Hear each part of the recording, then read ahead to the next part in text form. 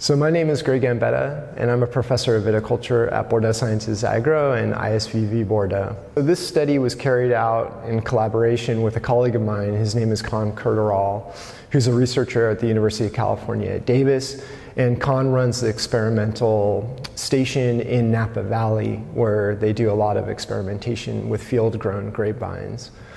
And the idea of this study actually came from Con originally, who sent me a data set and just said, basically with a lot of climate data from Napa, and was like, oh my God, Napa is getting really, really hot.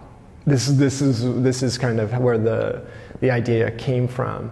And from there, Con and I started examining the temperature changes between Napa. Of course, I'm working in Bordeaux, so I was interested in looking at Bordeaux.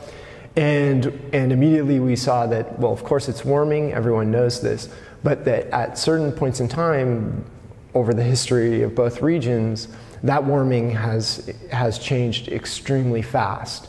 And so this is what really got us going on thinking about this article. So as temperature gets warmer, typically ripening and fruit quality get better up until a point. And this is kind of the question at hand here is, if things get more and more ripe, the seasons are easier, there's less disease pressure, right up until a point where it gets too hot, and then the fruit quality can really decline. And so what we're interested in trying to determine is what's that threshold? What is the temperature above which everything kind of goes bad?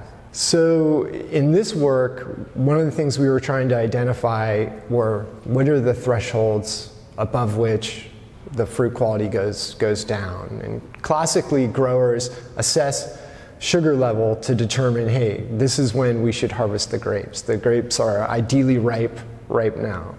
And by relating the sugar level to some other parameter that's important for quality, in this case color, we can determine really easily what is the optimal moments, the optimal sugar concentration that you would want to harvest at. This is really the question at hand, is how can growers better adapt their agricultural management to climate change?